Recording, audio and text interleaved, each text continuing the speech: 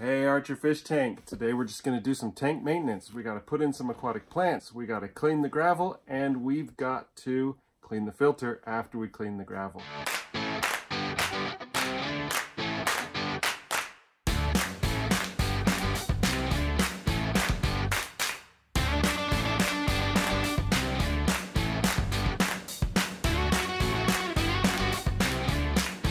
Okay, we got this hygrophila corymbosa aquatic plant. Just bought it from PetSmart, and we're going to put it in the aquarium and plant it in there. Should be nice.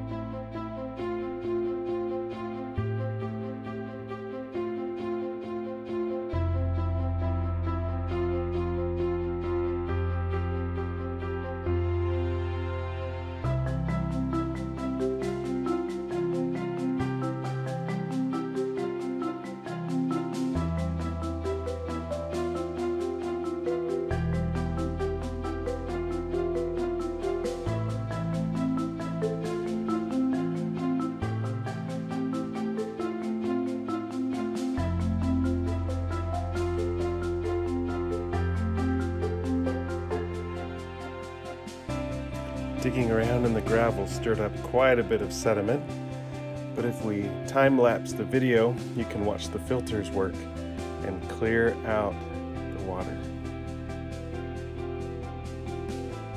In just a few minutes, the hazy water clears up again. Okay, so as you saw when I put in those plants, how much sediment and solid material came up and mixed into the water. I need to clean the rocks. And I've been waiting for an opportunity to show you a project that I think I can do with a Gatorade bottle. I have to finish drinking it first. And a tube, we can make a little vacuum that'll clean the tank.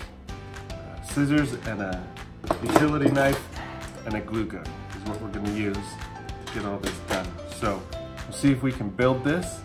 You can just go buy them from the store, but I think this is just an easy way to build it and save a little bit of money. Okay, so to start, we're gonna cut a hole in the lid. So I'm just gonna draw how big we need to cut that.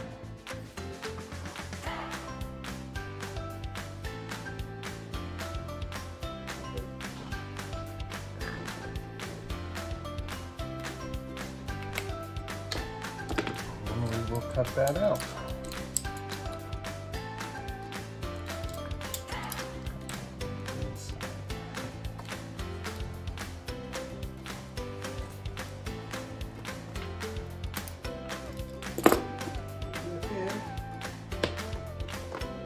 Perfect. Okay, next we will just use a hot glue gun, and we will glue all the way around and make a seal for the tube and the lid.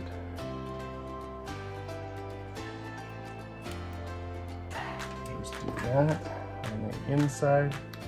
We'll do this on the outside.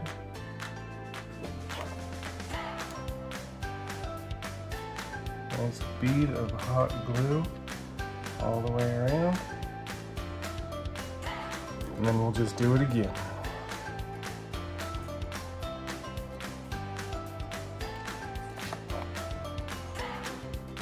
Touch up anything that needs it here.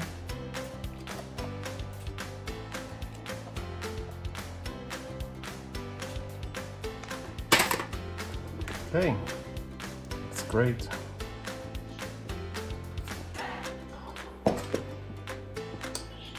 Then we prepare a bottle.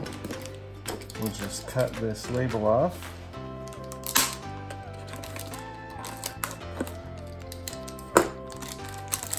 We are not advertising for Gatorade. I don't have enough subscribers for that.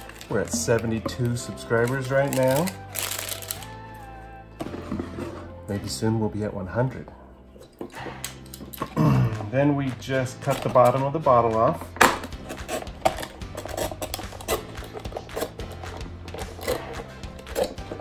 I like to use the Gatorade bottle because it's stiff. If you use those little plastic water bottles, then they just crumple.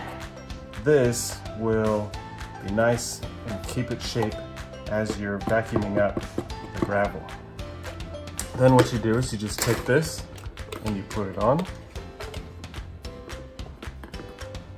And voila, you have a vacuum.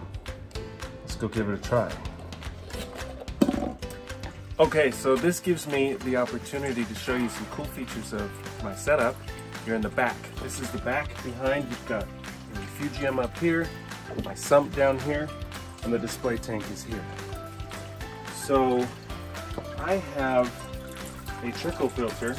There's a siphon. These tubes are siphoning from the refugium, and they come down through this bag of bio balls, and there's activated carbon in the bottom. And it's just always trickling through and running. Well, when I'm vacuuming the tank, it takes too much water out of the tank, out of the display tank too fast. So I can counter that by taking these guys, and I can just run them up into the display tank.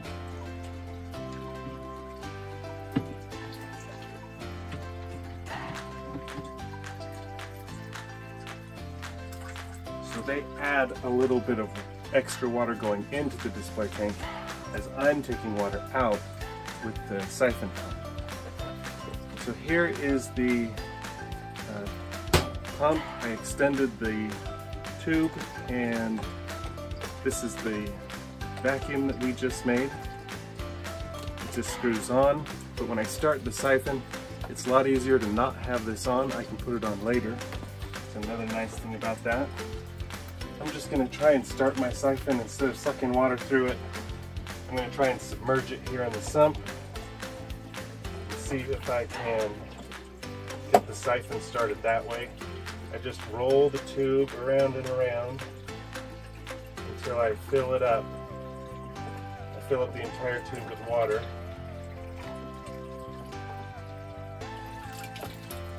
So now with a tube full of water, I can just keep one end down here in the sump. I can put the other end down in the water of the display tank.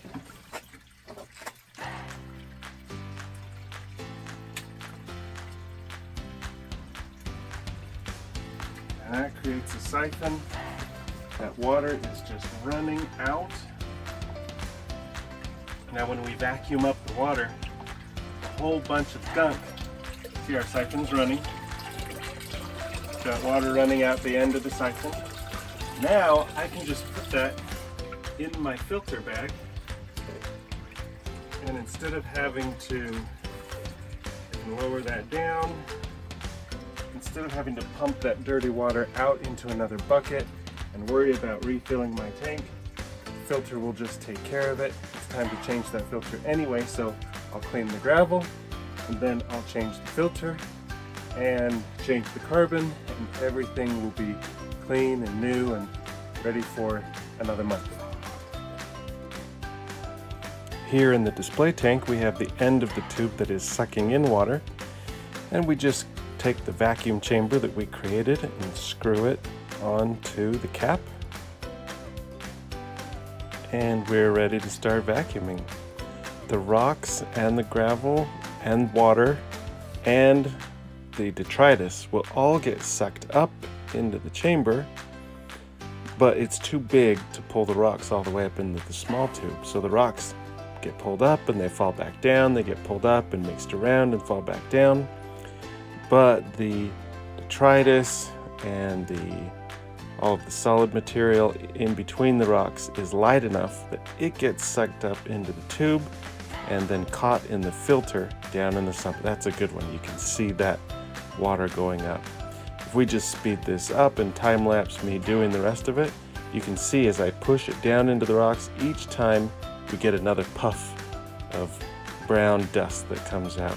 And in this way, we clean the entire floor of the tank.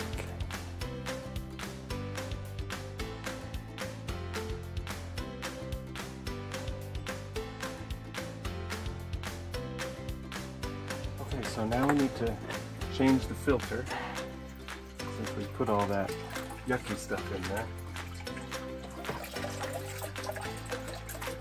We'll just let our siphon hang down into the sump. And we'll take our filter off and open it up.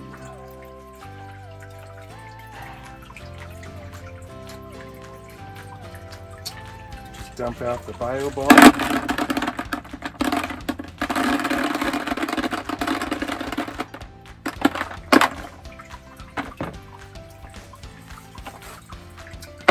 Here's our activated carbon. I used to just dump it in here, but it got everywhere. And so it's so much nicer to keep it contained in a small bag like this, small rubber band. Then I just have to open this up. Just undo the rubber bands here. A giant rubber band.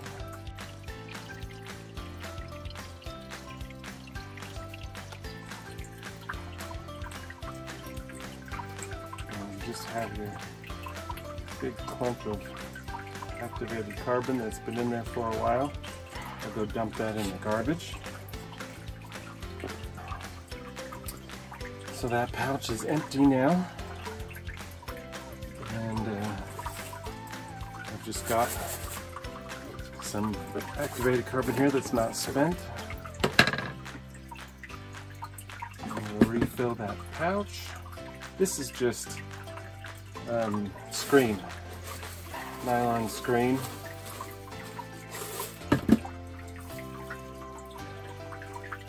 And we'll rewrap the rubber band around it.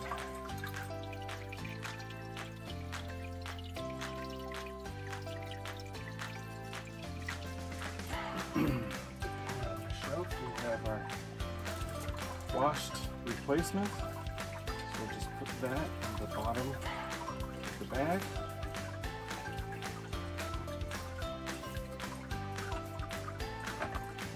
See the dirty one and the clean one.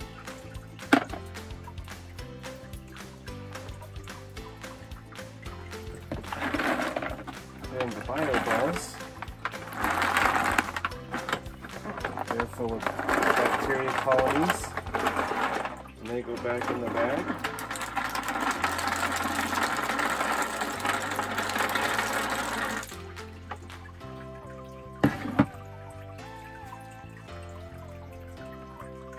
I've got to re-string the bag so I can hang it up.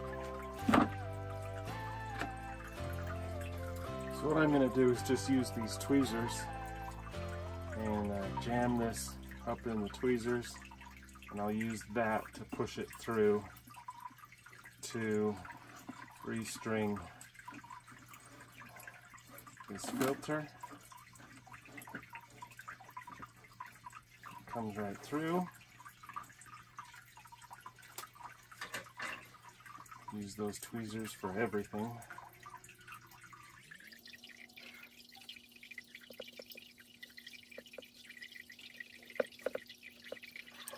And here we have a new clean filter that has old populated bio balls and a new activated carbon pouch ready to go. And then our siphon.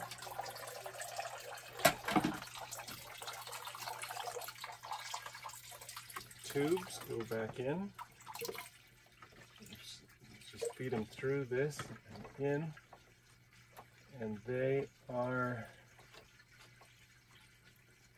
trickling. through the bio balls and out through the carbon and back down into the sun. And there you go. Okay, that was lots of fun cleaning out the filter, cleaning out the rocks. You gotta maintain your tank in order to keep it looking beautiful. It's easy to have a fish tank look pretty when it's brand new. 6 months later, a year later, you gotta do maintenance in order to keep it looking sparkly and new. It's time for these guys to go to bed. I'm gonna turn out the lights and that water will clear up overnight. In the morning, it'll be crystal clear and beautiful again. I'm Jared Wood. This is Archerfish Tank. Reach outside